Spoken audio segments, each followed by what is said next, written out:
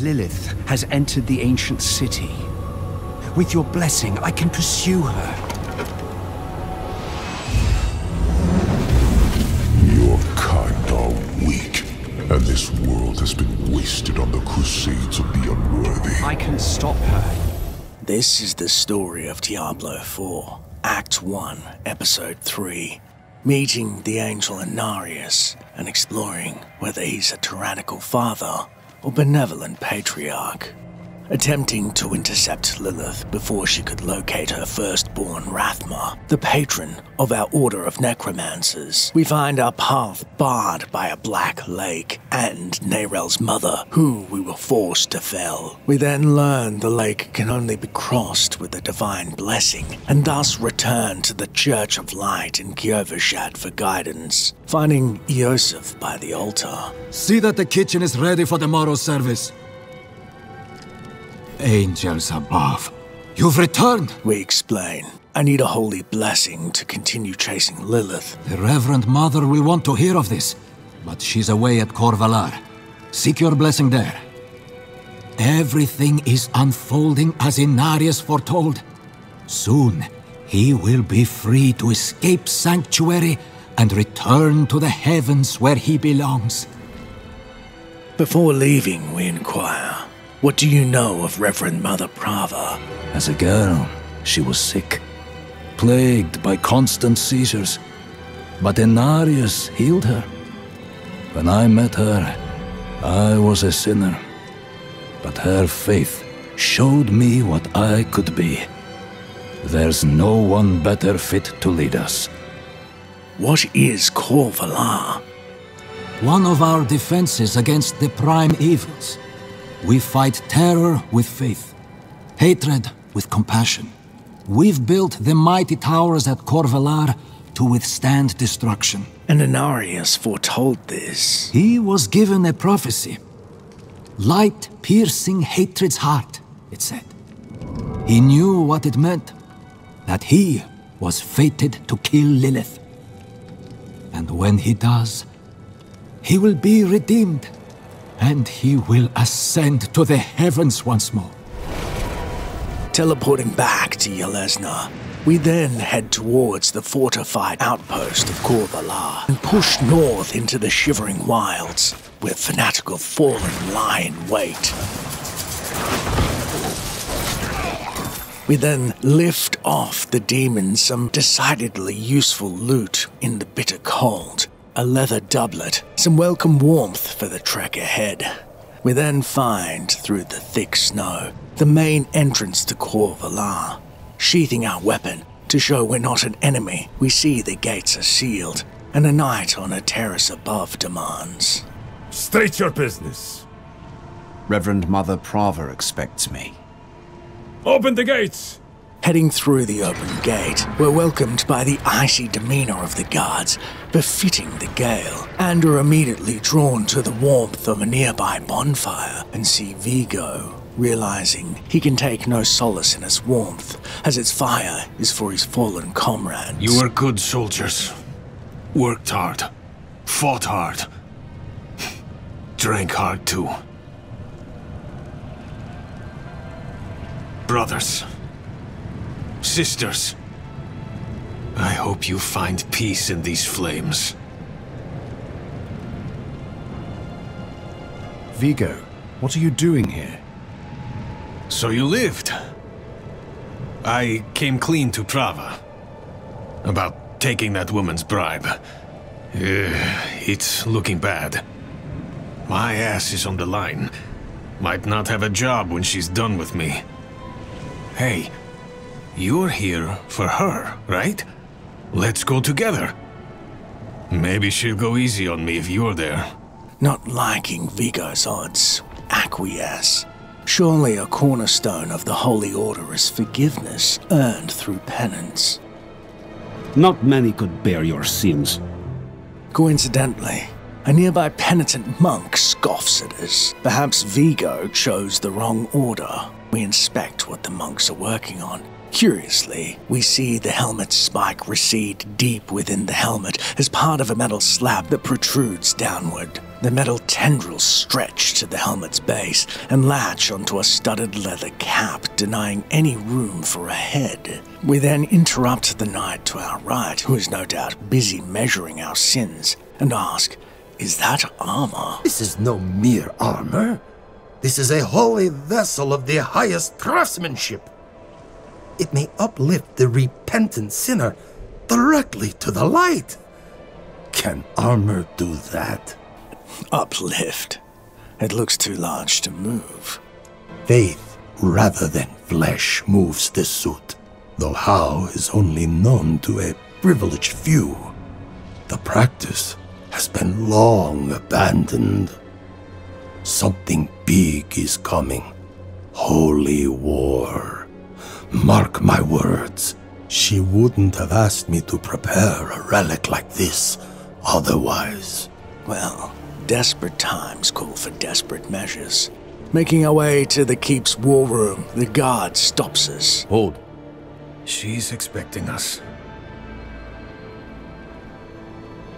Vigo, good luck. Inside, Prava holds council.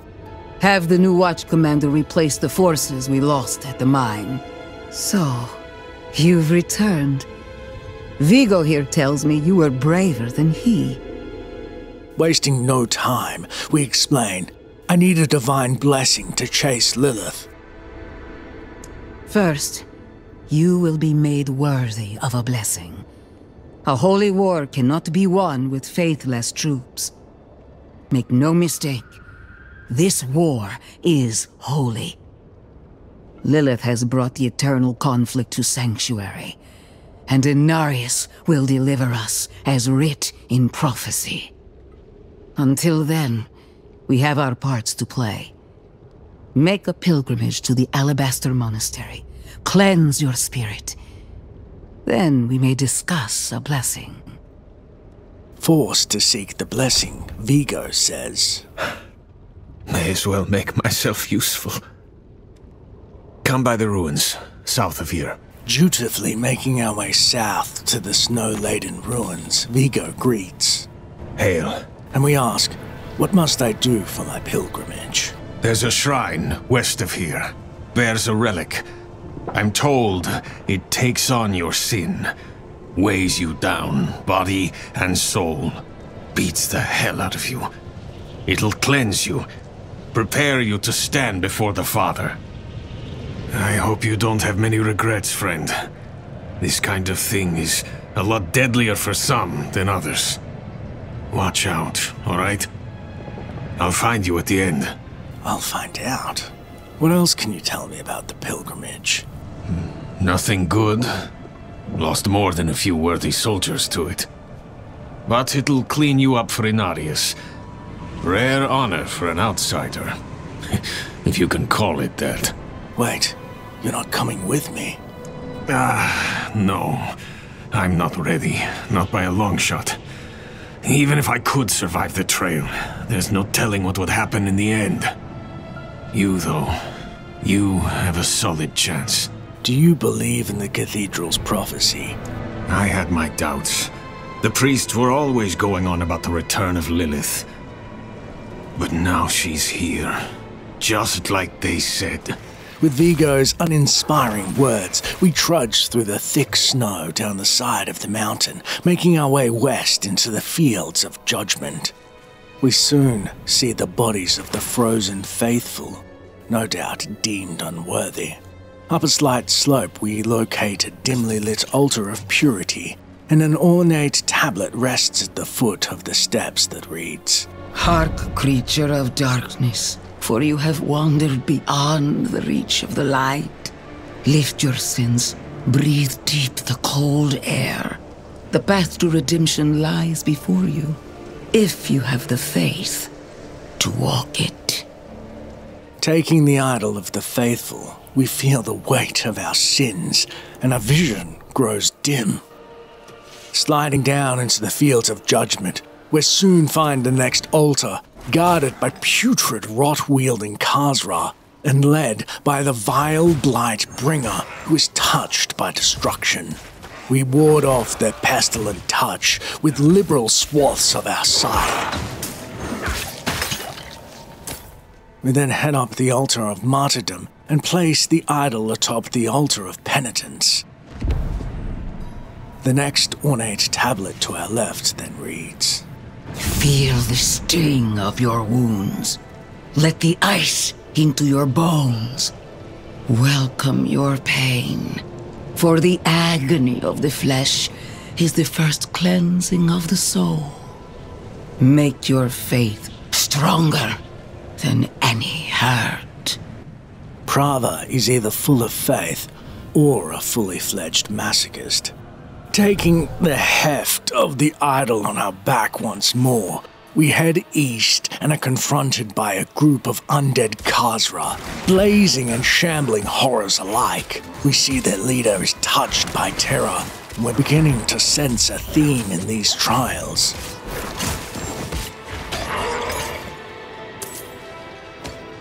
We then place the idol on the altar of inheritance, and our vision grows clear enough for us to find the next tablet. Look around at the mountains towering over you. Feel how small you are. Embrace humility. Accept your place in worship to the Father, for He has shown us the way. Retrieving the idol for a final time, we push east back towards the city. A giant fleshless abomination hefts its axe down on us, touched by hatred. This crazy Khazra stalks us through the snow, and we're unable to stand our ground. Desperate, we make a break for the idol, turning heel to fling shards of bone from its allies in its direction and halt momentarily, hearing only the stinging winds. Wholly relieved, the beast has finally fallen. We then place the idol on the last altar of displacement and read from the tablet at the anointed ascent. The end nears, pilgrim. Look into yourself. Find your faith. Feel how it fills the void within you. Remember, you are nothing without faith. Hold fast to the light. And remember. Apparently, free from sin, the idol, upon being lifted, no longer burdens us so, and instead emanates a warm light. And so we make our way up the mountain to the Alabaster Monastery, and taking in the imposing view of the citadel.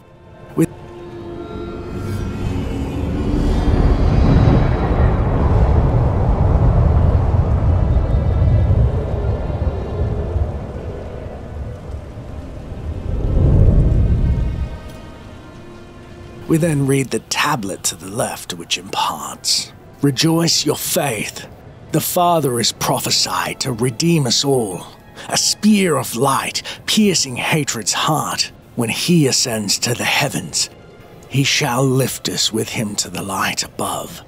Placing the idol on the elaborate pedestal, we're glad to have survived the trials and to see Vigo praying by the altar to our right. So, I like playing cards. Doesn't make me a sinner. But that bribe... Good soldiers died on account of what I did. Is that the kind of man I am? The kind I'll always be. Damn it, I'm praying. Why isn't this working? You made it. That makes one of us at least. You heard from Prava? I will, soon. But enough about that. You're about to meet Father Inarius himself. Not everyone comes back, you know. You'd better. I owe you a stiff drink. Before meeting the angel, we ask, what's it like inside the monastery? Not sure, but I've heard crazy rumors. Daft old monk, if the unlucky bastard still lives. Probably as cold in there as it is out here. It'll be ornate, that's for sure. Only the best for the one at the top. Cold, crazy, and conceited? But we still speaking about the monks or Inarius? Vigo doesn't bother responding, and we think better of pushing our luck. And so we make our way over the church's seal. Now, post our trials, we have no doubt the red gem represents the impure blood of the church's sinners. We then approach the large stone doors, which eerily swing open as we mount the stairs.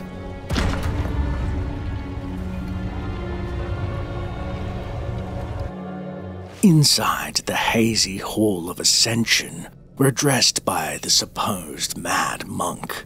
Kneel before him, and remember, you are small, wonderfully small. We then say to the custodian, Brother Orlan, small? Why must I kneel? No, it's not about kneeling, it's about wonder.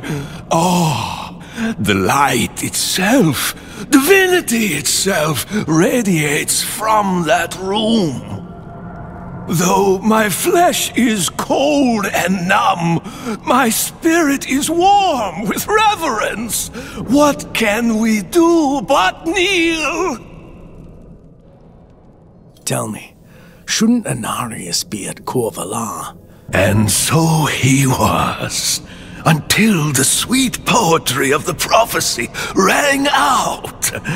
To divine its message, he pilgrimaged deep into Sanctuary's heart to meet... well, I shouldn't say. To meet who? It pains me to withhold the truth of his light, but I sense it in you, pilgrim, so I shall tell you. He went to speak with the first of his children, Rathma, the prophecy's true author. He emerged armed with sacred conviction, a holy battle at the center of the prophecy to be won by his blade. He has meditated here for years and years ever since, readying to meet fate head-on. Rathma. Hearing Inarius is his father is still a shock to the system. How do you know so much about Inarius? How do you know the warmth of the sun, the love of your mother, the beauty of a song? His presence is infectious. It takes hold in the soul. We are a void without faith, an empty well. The pious fill their cups with prayer. Mine overflows with his light. So near, so pure. I am changed. I am nothing. I am better. Isn't it beautiful? It seems Lilith isn't the only being that affects the hearts of men, although on opposite sides of the battle. Both benevolent beings bid payment in blood. Ascending the stairs, we spy lavish artworks and a mural of Inarius atop the World Stone. The next image depicts a sick woman who appears to be Prava, being healed by Inarius, who stands arm outstretched by her bedside. A third image shows Inarius floating about an army, apparently rallying the faithful for battle.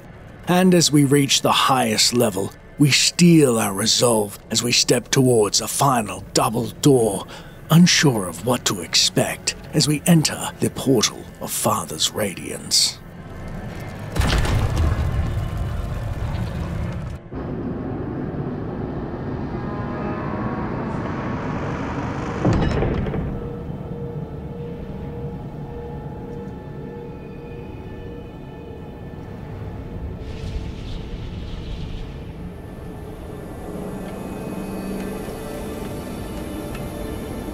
This is how you choose to approach me. Forgive this intrusion, but Tell me what you need. I must traverse the Black Lake. And that cannot be done without your blessing. If I've learned anything during my time here, it is that what we're looking for and what we need are rarely the same thing. I once thought I could find an end to this war, but there has been no resolution, only more pain. Everything I've done has pulled me further from home, from the place I need to be. This world we made was born from the impossible, and yet, like its creators, it rots from the inside. I don't... Lilith has entered the ancient city. With your blessing, I can pursue her. Your kind are weak, and this world has been wasted on the crusades of the unworthy. I can stop her.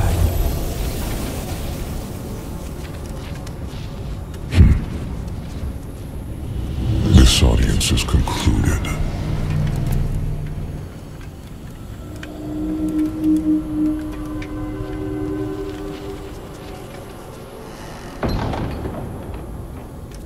Leaving our disappointed father's chambers, we mutter. Back to Corvalar. Unsure of our next move, we think it best to seek out Mother Prava about our failed blessing. On the bright side, we're still among the living. For now, at least, unless Lilith's blood kills us first.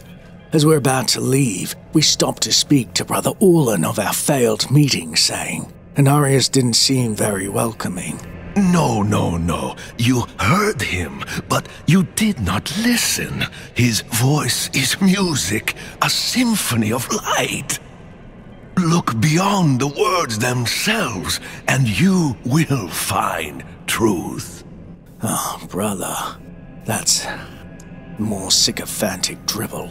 And with that, we leave for Corvalar. Entering as day breaks, and see Prava is mid-sermon. Blessed are those who bask in the light. Let our faith be our armor against the encroaching darkness. Approaching her, she sighs in relief. Ah, you've returned. Come, let us speak inside, out of the cold.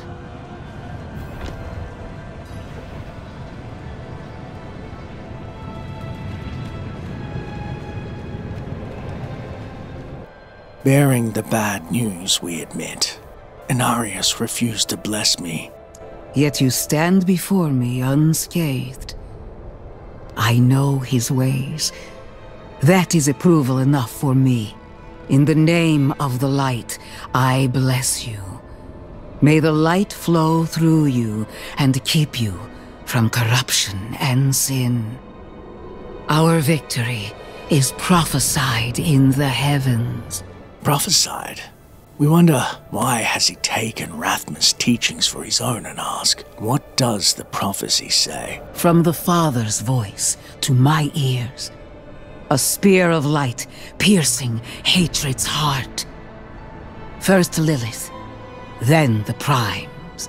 He will deliver us from the eternal conflict. Your commander attempted to regain Inarius' favor. What will become of Vigo? Vigo and I had a good conversation when he returned. He will do his penance.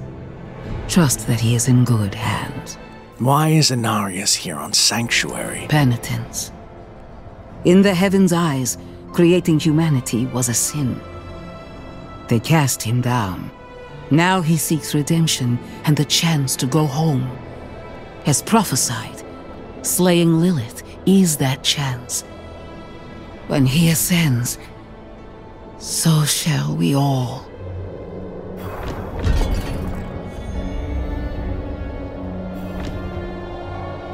With our unexpected blessing, there's one piece of the puzzle left, and we head back to Yelesna to find Neyrel in the Mistral Woods.